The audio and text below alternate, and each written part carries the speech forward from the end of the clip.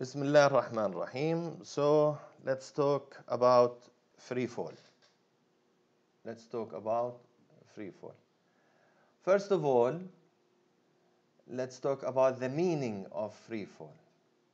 Free fall means the motion under the force of gravity only.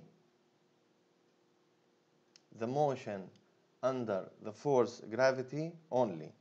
يعني هلا احنا عندنا we have F is equal ma. However,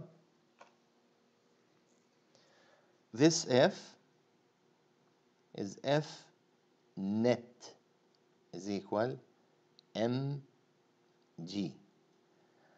So for F net to be free fall, F net is equal the force of gravity only. Okay, what does that mean? Well, that means in reality, on Earth, we don't have any free fall. If you want to go for the exact definition. ليش؟ لأنه always we will have the resistance of air, the force of friction or drag force of air. So F net does not equal Fg. Always you will have opposing force. So that's strictly speaking. طيب إذن why we teach it and etc. and solve problems? Well, if the object is falling from small heights, then we can ignore the friction force or the drag force or whatever force exists beside the gravitational force. So it's a very good approximation if the height is small. طيب, if the height is large, well, in the problem we will mention for you ignore other forces except gravity. Or if it is not mentioned, we assume that it's a free fall. In the problem, if you see the term in a free fall experiment, that means we move only under the gravitational force only. So that we need to understand. That's one. Two, before Galileo, Aristo at that time, people were believing that heavier object will fall faster than a lighter object, which is wrong. If the object is heavy or the object is light, if the motion is a free fall, they will have the same force of gravity and they will reach the ground at the same time. Let's see this video about free fall.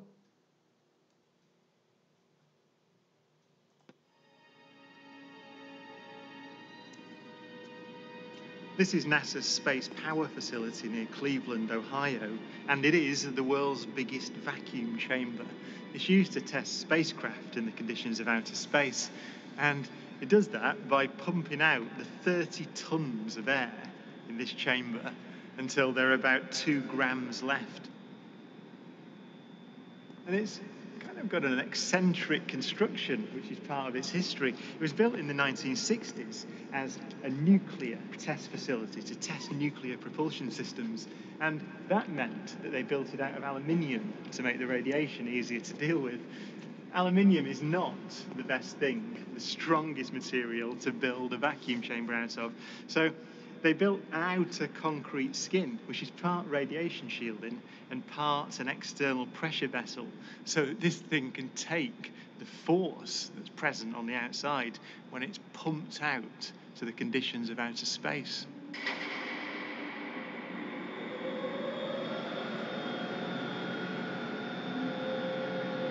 Galileo's experiment was simple. He took a heavy object and a light one and dropped them at the same time to see which fell fastest.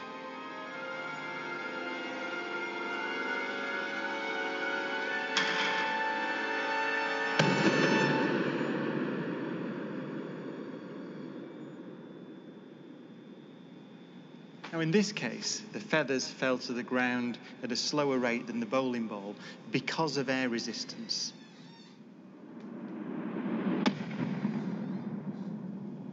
So in order to see the true nature of gravity, we have to remove the air.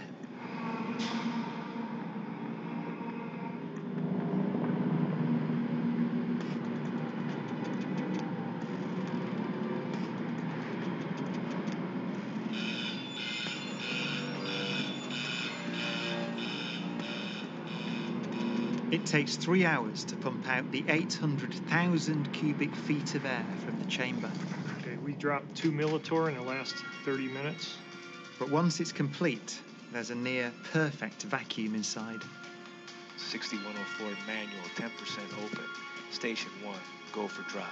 PCB 30-1, pressure set point at 240 psi.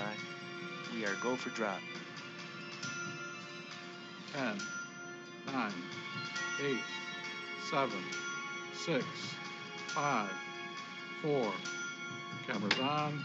2, 1. Release.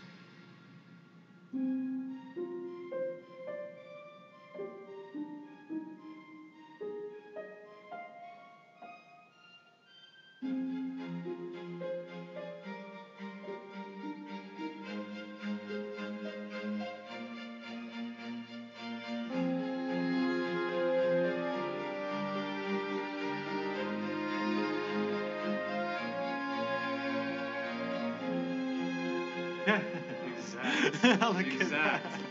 They came down exactly the same. Wow. Look. Watch right there. Look at how they hit right there. Exactly. You're back on the side. Exactly the same. Feathers don't move, nothing. Look at that. That's just brilliant.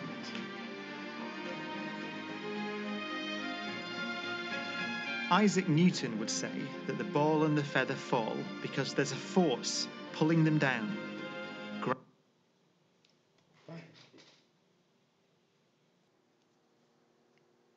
That's a free fall. Now, after you enjoy the free fall, it's due time for some physics. It's due time for some physics. Yeah, it is very interesting. طيب هلا let's see the strategy of solving free fall problems. Free fall problems. And also, this is the strategy to solve the y component in a projectile motion when we talk about motion in 2 dimensions. So pay attention for this strategy, and you can refer to it all the time. طيب. The first strategy when we solve free fall problems is to determine our reference point.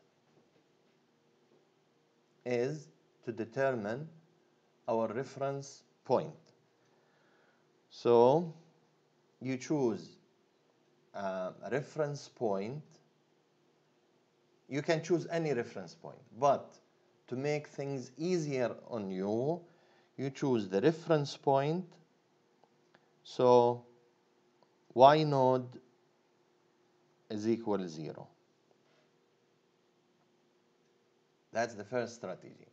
Choose y node to be 0. What's the meaning of that? يعني I can choose this reference point. I can make this as my y node reference point. But then when I write the equations, y is equal y node plus v node t plus half AT square, I always have to put this distance in my equation. So this is my y node. If my y node at this reference point. However, if my y node is at this reference point, then I will write y is equal 0 plus v naught t plus half at square. I hope it's clear. So based on my reference point, it will determine how I write my equations. So if, for example, my y node is, let's say, 1.8 meter, when I write this equation, I have to write here, I have to put 1.8.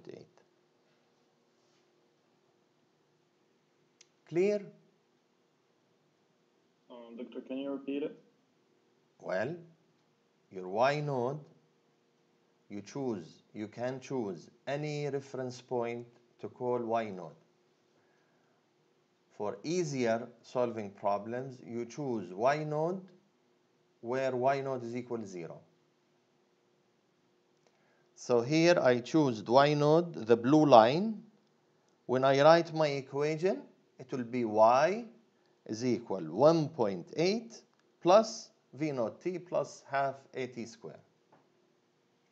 If I choose my reference point as the green line, then I will write y is equal 0 plus v naught t plus half at square.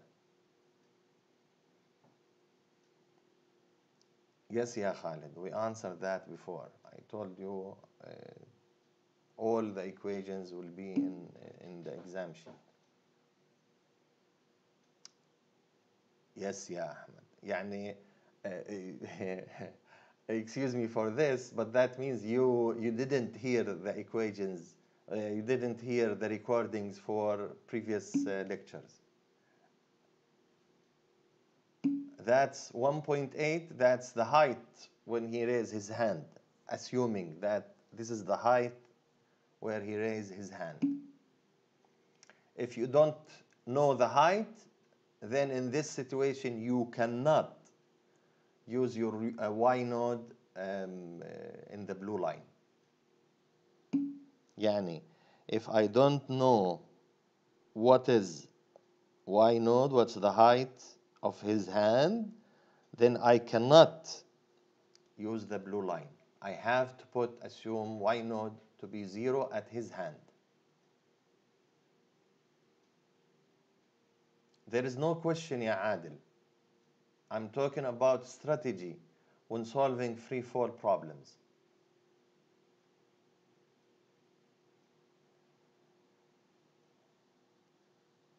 So that's the first strategy, where to put your y node, your reference point.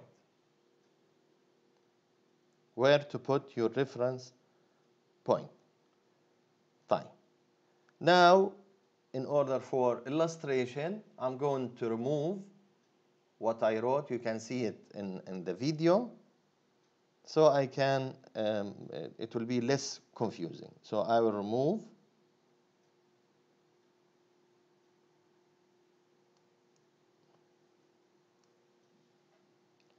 So here I assume that my y node, the reference point, is at his hand where the motion started. So in this way, y node is equal 0. So I get rid of this. So that's first strategy. طيب, second strategy. I need to determine where is positive from the reference point and where is negative. I need to determine where is positive and where is negative from the reference point. So my reference point up, I'll assume it's positive. My reference point and down, I assume it's negative. However, if one other student, or depending on the problem, he will assume that up is negative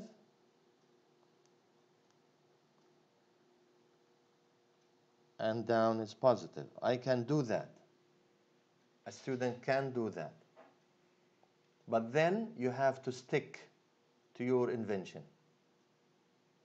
You have to stick to your invention.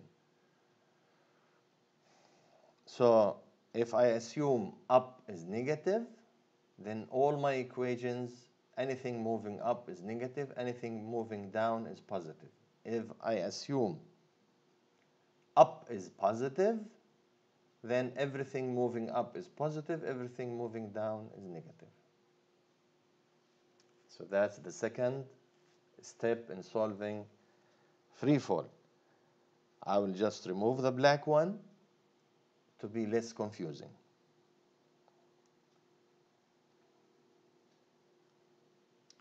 Right. So I assume up is positive, down is negative. That's the second step. The third one, and this is more of understanding, G is always pointing down. G is always pointing down. So if I assume up positive, down negative, in this problem G will be negative. If I assume up negative, down positive, G will be positive. But always G is pointing down. You will never have a problem that G is pointing up. Always G is pointing down.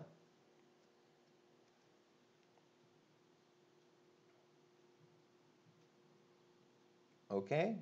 So three things. Reference point, where is positive, where is negative, G is always pointing down.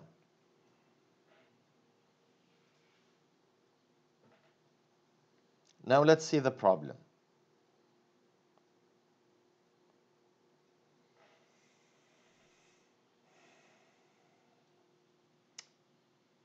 A stone thrown from the top of a building is given an initial velocity of 20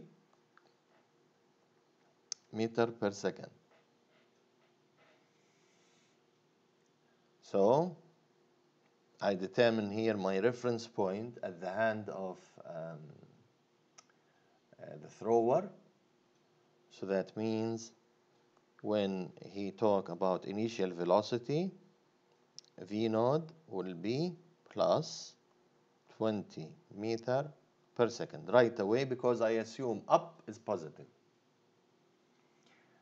The stone is launched 50 meters above the ground. So this distance 50 meters above the ground, so that means my y is minus 50 meters. Why minus? Because it's above the ground but below my y node. Above the ground, below my y node. This is not a minus sign, by the way. It's just a dotted line. And the stone just misses the edge of the roof on its way down as shown in the figure.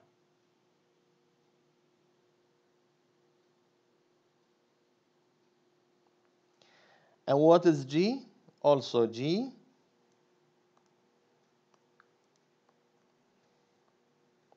is minus 9.8 meters per second square.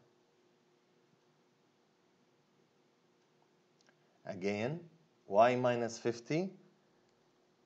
This is my reference point. Below that, that's a negative. Above that, that is a positive.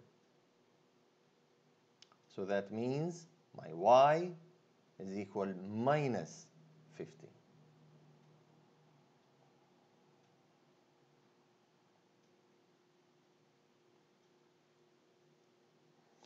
So those numbers are the key to solve the problem. If you write any of those numbers wrong, you will end up with the wrong answer. Doctor, تفضل. what's the reason we have y as negative 50? I just repeat. Yeah, yes, I know it. My reference point is here, the green line. And I assume downwards is negative. And because y is below my reference point, so it's minus 50, not plus 50.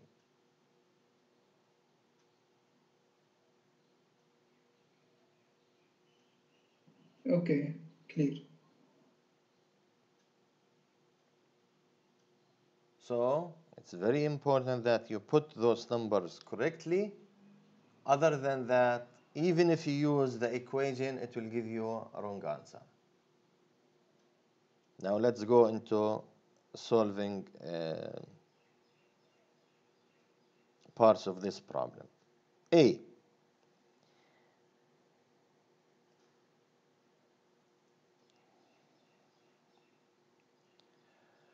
Using t is equal 0, or ta is equal 0, as the time of the stone leaves the thrower's hand at position A, determine, this is the question, determine the time at which the stone reaches its maximum height.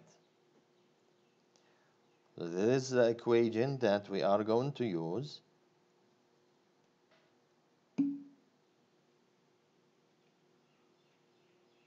تمام. What is V final, as your friend said, as Iman said? Well, V final must be equal to 0 because he told us which the stone reaches its maximum height. Maximum height, that means V final is 0. Yani the stone will stop for a moment. طيب, knowing the equation will not save you. You need to put the numbers in the right way in order to use the equation. So now it's clearly for everybody that you don't need to memorize the equations, and even if you memorize the equations, it will not help you. We will provide the equations. You need to know how to apply the equations. So, let's see how to apply it. V final minus V initial over gravitation. V final is 0 minus V initial or V naught is plus 20. Gravitation is minus 9.8. Now I will get an answer, a correct answer.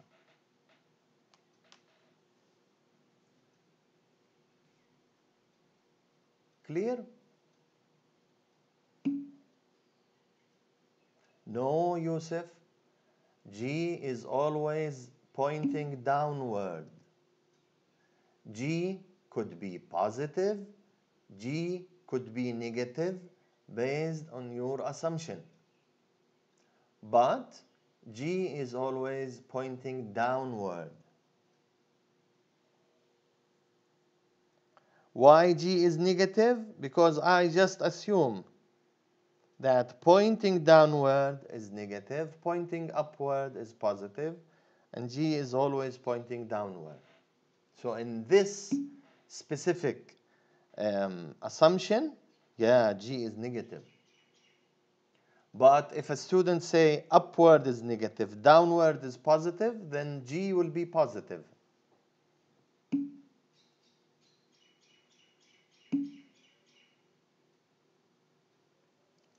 G is not always negative. G is not always positive. It's always pointing downward.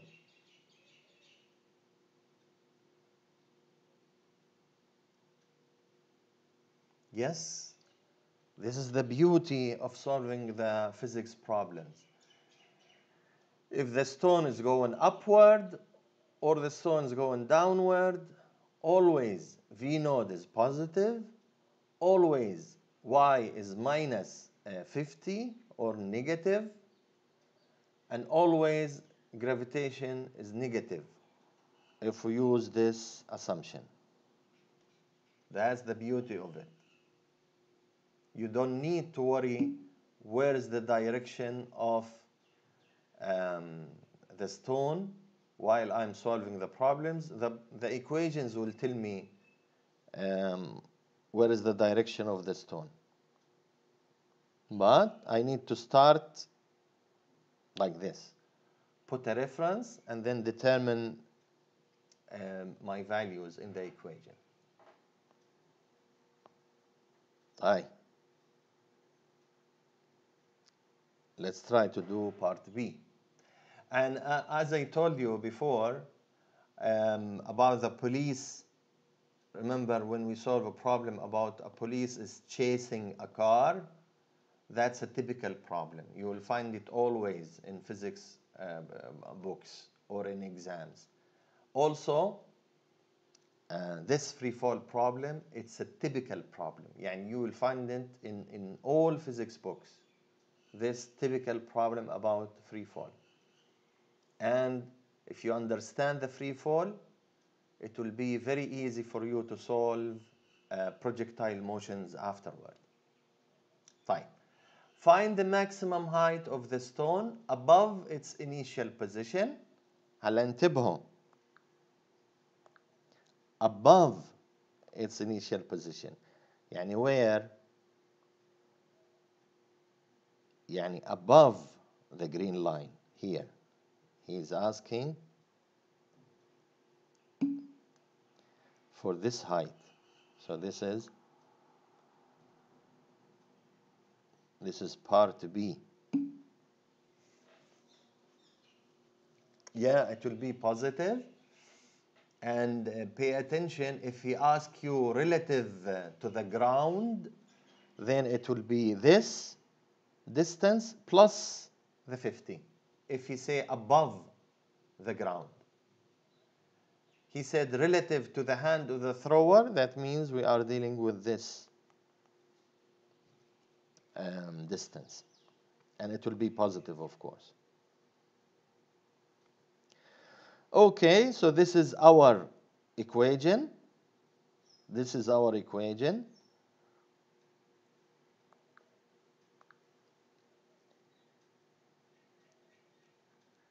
Y node is 0. Why? Because we assume the reference at Y node.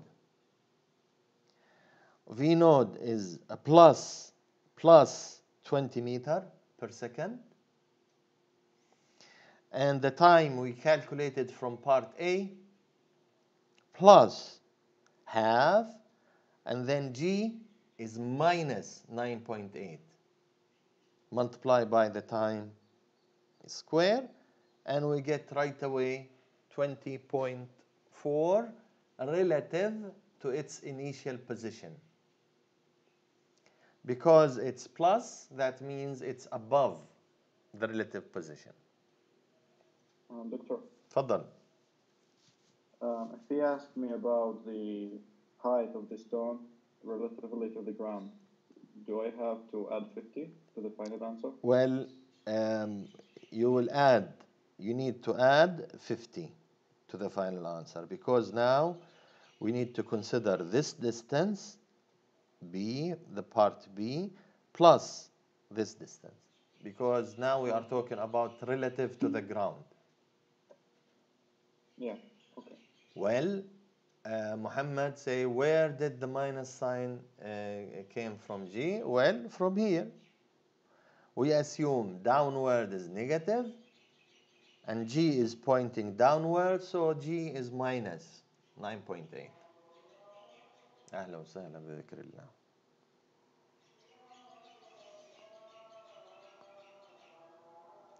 طيب. Again, this is a typical problem. You will find it, most likely you will find it in all exams, you will find it in all books of physics. طيب. Determine the velocity of the stone. تفضل يا أحمد.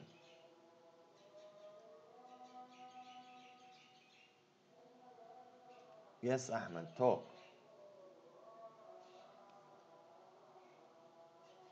Oh, maybe by mistake. Okay. Determine the velocity of the stone when it returns to the height from which it was thrown. أيوة عبد الرحمن, excellent, smart. Well, I don't need even to solve this problem because of conservation of energy.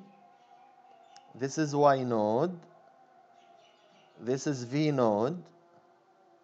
Well, when it go up and come down, it will be the same V node but a negative sign, same V node, positive sign. Because of conservation of energy. Because of conservation of energy. So, تفضل. Can't we solve this question with another equation? Sure, if you have all the numbers, yeah, sure. It will give you the same exact answer. Okay. It will give you the same exact answer. So, if you understand the concepts of physics, when you see this kind of question, determine the velocity of the stone when it returns to the height from which it was thrown, right away it's same V initial but opposite direction. تفضل. هو دلوقتي احنا لازم نعمل كل الستبس دي عشان يعني نجيب الاجابه. يعني مثلا لو انا في الامتحان كتبت ماينس 20 على طول هاخد الدرجه؟ Yes, you will. عشان السؤال ده مش محتاج equation يعني هي Yes. معروفه Yes. لما ترمي هترجع بنفس السبيد. You will. Okay, يعني. Yes. When you write in the exam that the answer is minus 20, justify it with one sentence that you can say because of conservation of energy, it will be minus 20. So I will know that you understand it, and I'm sure that you didn't pick it from your neighbor in the exam. Yani sometimes you will just, not all students, but sometimes students will cheat.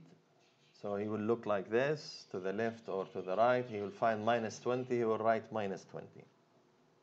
So in this case, you write minus 20 because of conservation of energy. So you hit two stones in one bird. First, it's correct when you justify it like this. Second, you will save the time. You will save the time for this question. So supposedly, it's given 3 minutes, for example. You will save this 3 minutes for other more difficult question for you. طيب, suppose that I forgot this concept and I want to solve it. Well, here is the equation. 20 square plus 2 multiply minus 8.0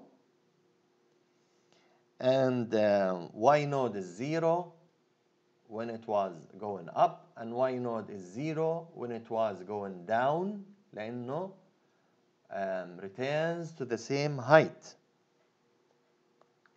Returns to the same height. So it's 0. So 400, I take the square root. Now pay attention when I say what's the square root of 400? The answer is 2 answers. plus 20 and minus 20. So which one to choose? By common sense, I choose the minus 20 because I know that the stone is going down, and according to my convention, down is negative. So I'll choose minus 20. Again, another typical question in the free fall. Find the velocity and position of the stone at t is equal 5 seconds. Well, I'm going to use this equation. V node is positive plus acceleration is negative multiplied by time. So, V node velocity is minus 29. What's the meaning of minus 29? يعني it is going down at 29 meter per second. Theoretically, it wasn't the exact same value as V node. Is there a specific reason?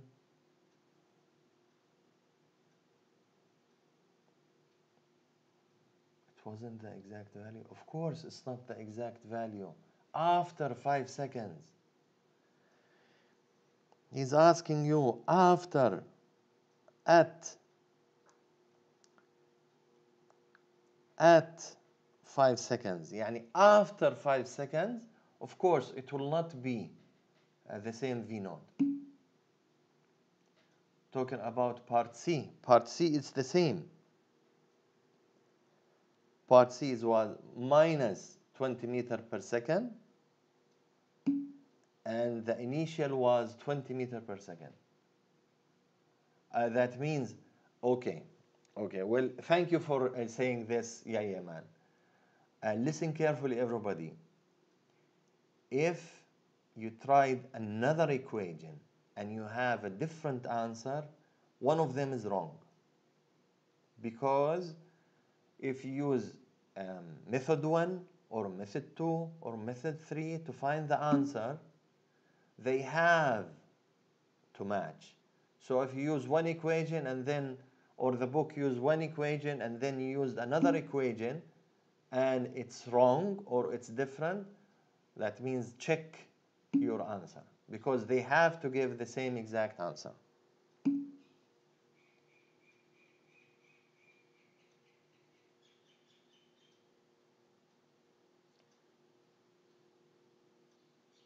Well, in the problems we will tell you assume G to be 9.80 or 9.81, but in this problem it is assumed as G is equal 9.80.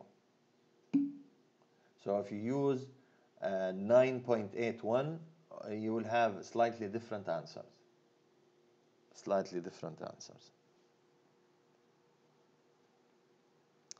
طيب, that's the velocity. طيب, he wants the position. Well, I use this equation. Y node is equal 0. V node T is plus 20 meter per second. This is the time. Half minus 9.80 multiplied by 5 square, and it will give me minus 22.5. What's the meaning minus? That means this is my reference point. This is my Y node. That means it is 22.5 meter below Y node. That's the minus means. Well, yeah, sometimes it's the sneaky multiple choice. He will tell you relative to the ground. relative to the ground. So in that case, as Ahmed said, well, it will be 50 minus 22.7. So with respect to the ground, it will be 27.5 meter.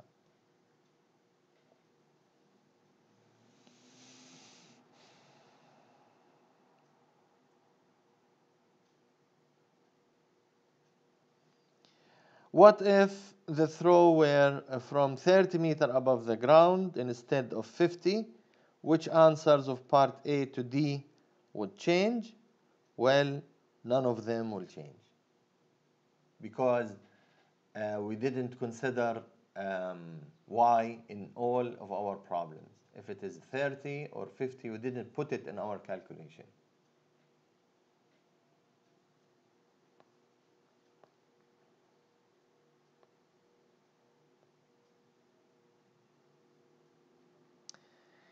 Now, the few slides coming about the derivation, we need to understand one fact. One fact. We start with x, the displacement. We derive it. We got v, velocity. We derive it. We get the acceleration. Let me just make it a little bit thicker. So we start with x, we derive it, we get v, we derive it, we get a. طيب, what is equivalent to derivative on the graph? It is the slope.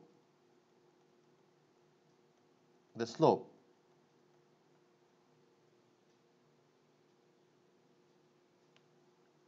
Here, derive. Here, derive.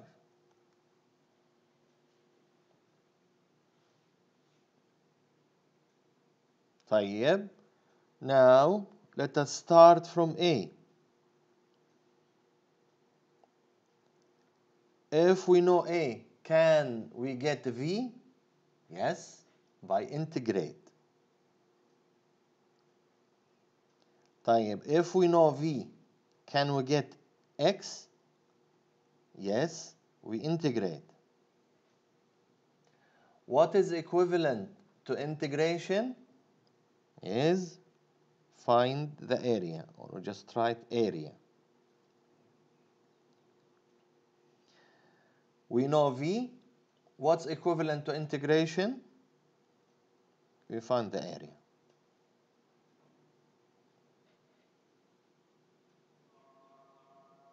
Clear? That's the summarize. To summarize a few of course. Of course, like you know the function of A. You know the function of A. You can get the function of V by integrating with respect with time. You know the function of V. You can get the function of A of displacement by integration with respect with t. That's the function. If you want a specific value, then you need specific interval.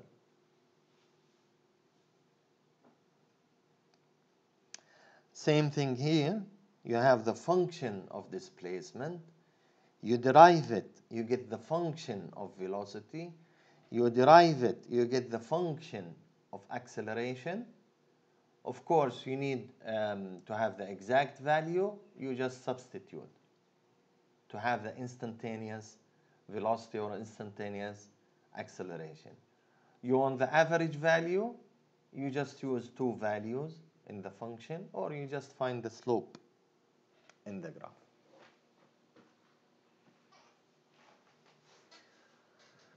So this is the relation between calculus and the kinematic laws.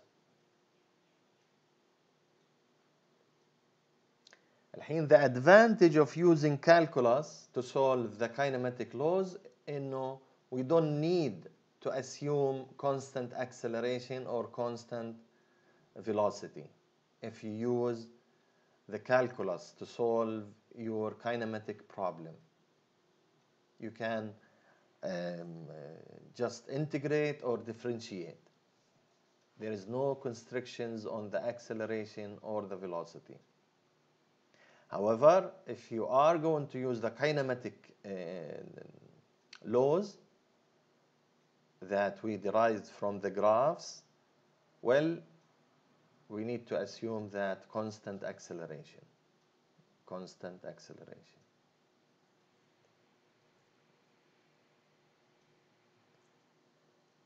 Any question? We just go through all those equations, but to summarize it is this one. Doctor, تفضل. can we are we obliged to know how to derive the kinematic equation? Yes, you have to. The ones we skipped. Yes, you have to. Then why did we skip them? Why? Because nobody can cover everything in the book in the class. We will need 6 hours or 7 hours per week. All right. So your advice is to know My how to advice derive is those study them, and if you have any problem, come during the office hours. And yeah, of course, I will study them, but will I will I use them in the future, or at least in our course? Because we get the summary, which is the kinematic equations. So the way we derive those equations, from my opinion, we won't be using them. Well, you are an engineer. You don't know when you can use them. No, I mean in this course. I know. Well, in this course, yeah, you expect, maybe you expect a question in the exam. I will ask you derive this equation, for example. Okay. Yeah, you need to understand that, and it has to go deep inside your soul. Is that we start with displacement function. How to get velocity, we just derive. How to get acceleration, we just derive the function. The reverse, I have the function of acceleration. How I can get the function of velocity, I integrate. I have the function of velocity. How I can get the displacement function, I integrate. That's one. Yeah, I know those are simple, but those are related to the functions. I was talking about the 4 kinematic equations. Well, the kinematic equation is just nothing but the derivative. But in the kinematic equation, we put a restriction that A must be constant. Yeah, I understand. I mean, usually we memorize the four kinematic equations. When you assume A is constant, that means it's not dependent of time, and for sure the velocity equation is dependent on t, and the x equation will be dependent on t square. Right away I know that because I assume A is a constant. However, if A is not constant, then I need to go through the full derivation, the full integration backward, or I start from the displacement and I go full derivation to the right. You need to understand this. You need to understand that the equation motions, the kinematic equations, it's a limited version of the whole thing. You can tell me that, yes, I understand it now. However, if you don't do the derivation, you will forget that in a week or so. Yeah, I mean, I was familiar with the derivation and the integration of functions. But my question was mainly about the 4 kinematic equations, which are limited to the constant speed or constant acceleration. Like those 4 kinematic equations, do I have to know how did we get them, or just like Yes, memorize them, or you need. you'll give Yes, me them in the exam? yeah, yes, you need. Well, if you look at all of them, it's just 1 step or 2 step to get from one to the other. يعني it's for your own benefit. It's just 1 step or 2 step to start from one and go to the next equation. So it's for your own benefit. Just substitution. Yeah, it's just 1 step or 2, and it's simple mathematics. Yes, but what we need you to understand is that the derivation to start from one function to reach another, or to go back. And I tell you, when I took physics 1, that's long time ago. We had in the final exam a problem of a function where acceleration is not constant, and he gave us the displacement function, and he asked us to solve all kind of different, find velocity, find displacement, find etc., find the time, and we have to go through just full derivation to find the answer. So it may happen. You need to understand that. All right. Okay. I'll go through them. Okay. You and by the way, you need to do it once in your life. يعني once you need to do it. And ما شاء الله attendance خلصت الحصة لسه يا شيخ محمد سعيد؟ لسه احنا 12 ربع ان شاء الله بناخذ attendance. طيب, like this we finish chapter 2. Let me stop the recording.